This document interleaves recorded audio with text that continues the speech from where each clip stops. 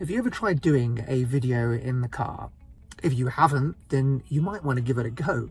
You've probably seen lots of people do this on LinkedIn. Actually, it was quite the craze a few years ago. You see people in their car driving along the motorway, which I would not recommend, by the way, and recording a video at the same time. I haven't seen many in recent times, but I actually discovered that recording videos in a car is actually quite useful for a number of reasons, and I'll give you my top three.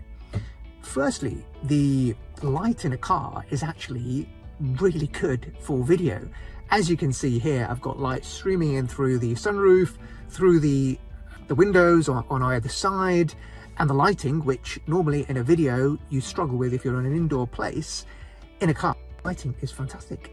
The second thing is audio, which is another critical thing when you're doing video, to make sure your audio is on point, because people will forgive a patchy video recording, but they won't forgive bad audio.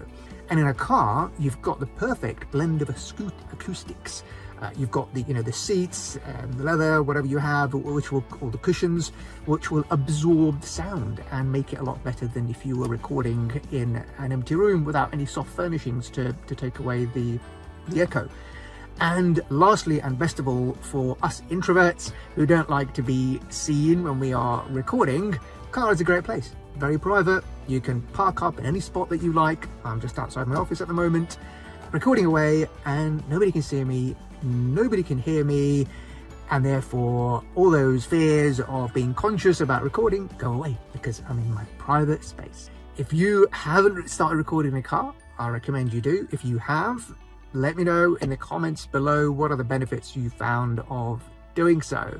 And if you haven't yet started with video, I recommend you do so. And here's one top tip of recording videos in the car that you might want to take away.